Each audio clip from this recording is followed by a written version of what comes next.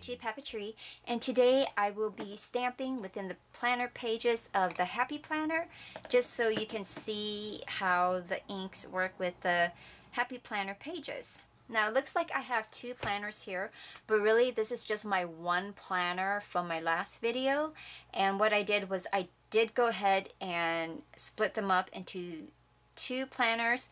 This contains all of my 2016 inserts, and this contains my 2015 inserts, and it looks like it's a whole lot thicker even though it's only for half a year of 2015, but that's because I went ahead and created a whole bunch of inserts for, like for example, my grid papers just for taking notes or doodling, and just a bunch of other worksheets that I created so that I can track my blogs and my vlogs and just map it out a bit, and just to put together my little mission statement, my vision, my values, and map everything out strategically. So I will be sharing those inserts at a different time. I'm not sure if I will be sharing it within the YouTube video channel here or if I will be just sharing it on my blog. I will notify you guys in one format or the other.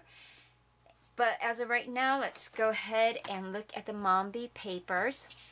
Now this is the notes section, and it's found at the very end of the 2016 December insert here. So we're going to be playing around with this sheet today because I'm not going to be using this piece right here. And I have a bunch of other text weight here.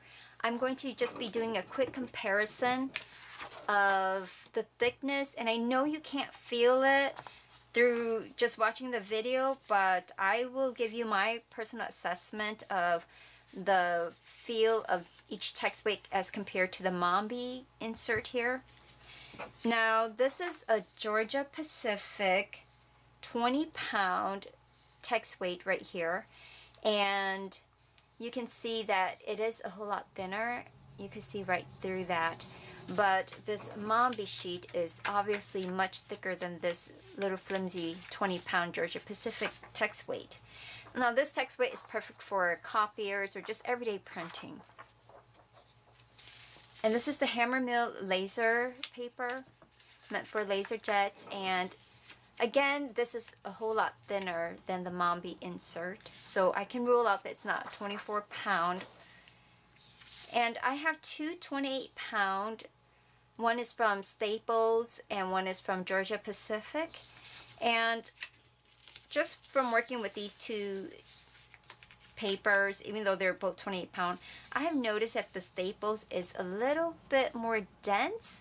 So when I do my double-side printing on it, it doesn't shadow as much as the Georgia Pacific. I mean, the Georgia Pacific is really great. It doesn't shadow much either. But the Staples brand, I've noticed that it's a little bit thicker. So just by feeling these two, they're almost the same between the MAMBI and the Staples laser for the thickness. However, the MAMBI feels a tad thicker. So it could be a 28-pound with the MAMBI, but it could be a little bit higher too. And this last one I have here is my 32-pound Nina text weight. And with this is pretty thick, actually. I love this paper.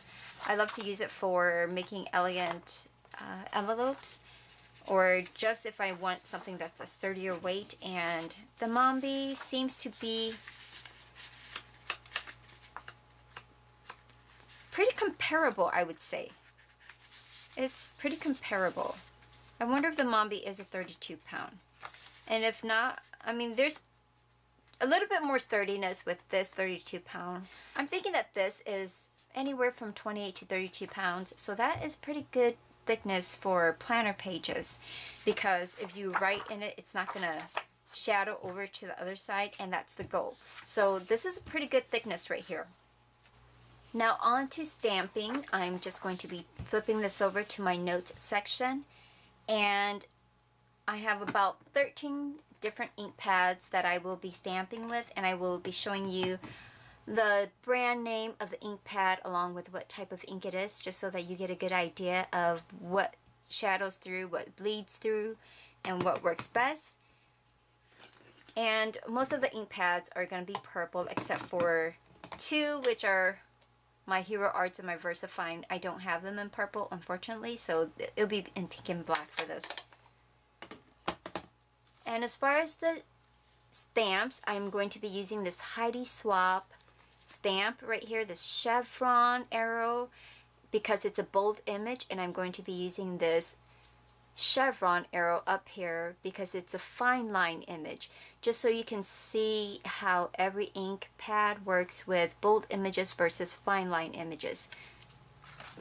I've already mounted them onto this acrylic block, and I don't have ink on this right now. It's just stained from my StazOn ink, so that's the reason why it looks purple. But this is my Martha Stewart acrylic block, and it's the perfect thickness because you can see my thumb fits right on the sides of the block, so that I have full control on both my thumb and my finger grips here. I'm going to be starting off with the Hero Arts Shadow Ink in Bubblegum. And although it does not specify if it's a pigment ink or a dye ink, this I have found works more like a dye ink, so I'm gonna guess that it's a dye ink.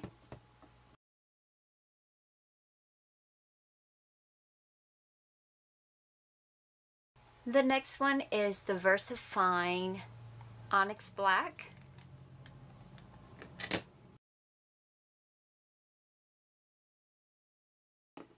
Ranger Pigment ink.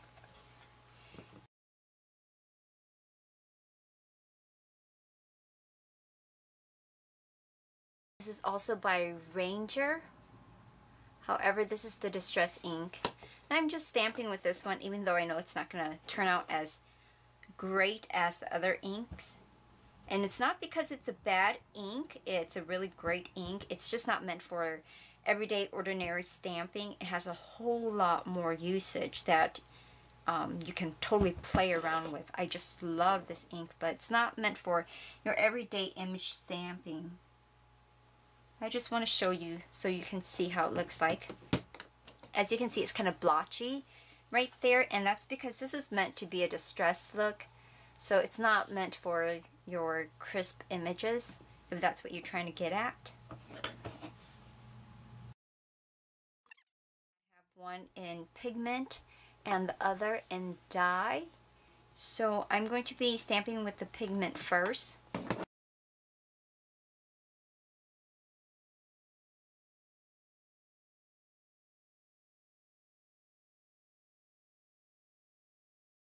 Fisker's ink pad, and it's a purple color. I don't think they named their colors.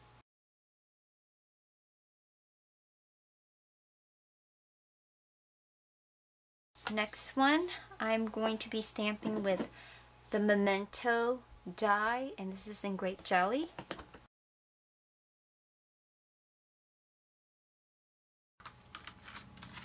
Brilliance Dewdrop.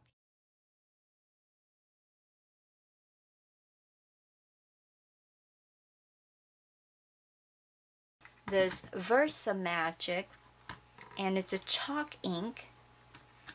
And from what I remember, chalk inks are basically a hybrid between dye inks and pigment inks. It works slightly different, and the thing about dye inks is that it soaks into the paper. That's the way it's created to do, and the pigment ink sits on top of the paper. So it's not that one ink is better than the other, it's just better depending on what you're using it for and what material you're using and what the purpose of your use is.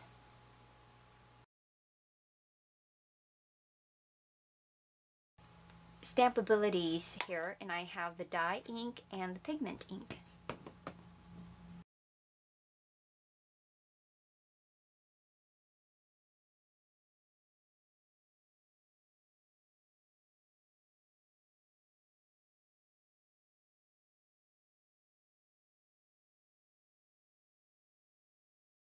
The last one is my StazOn Royal Purple.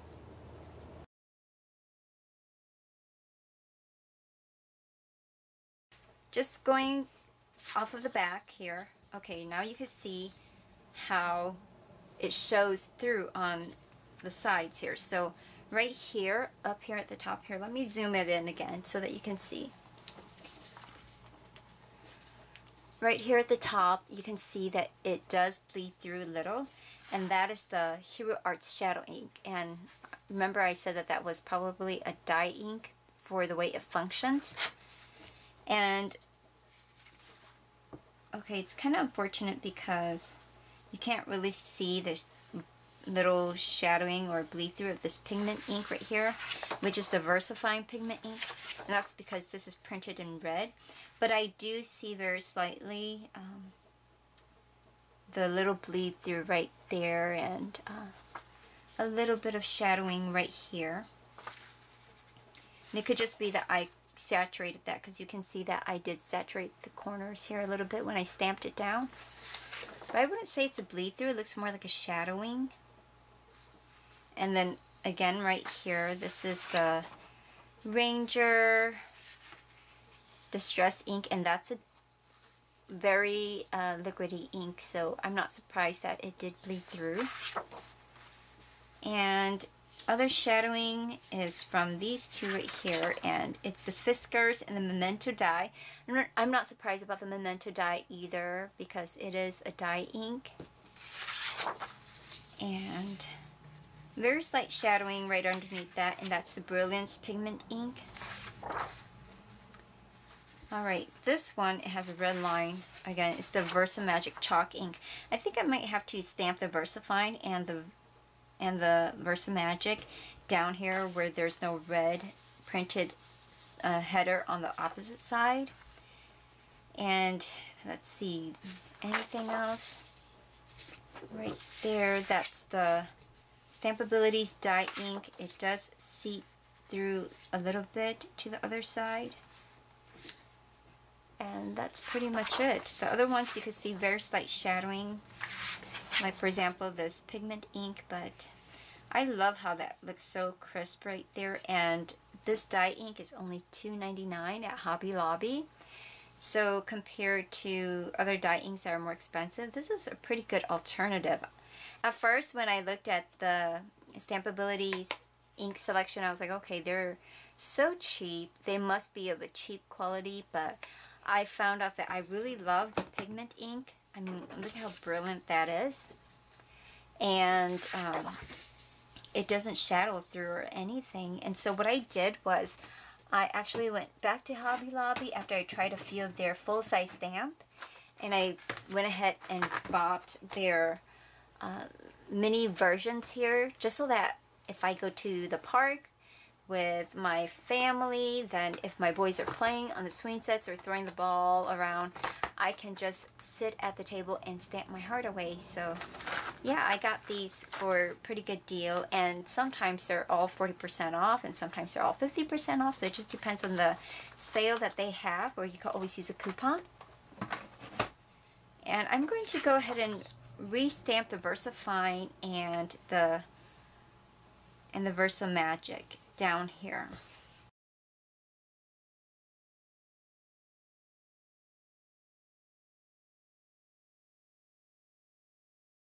Okay, so we have the VersaFine and VersaMagic, and the results are in. There is a little shadowing. I don't know if you can see it. Let me zoom it back in. There's a little shadowing. It's hardly noticeable on camera, probably. But there's a little shadowing right there.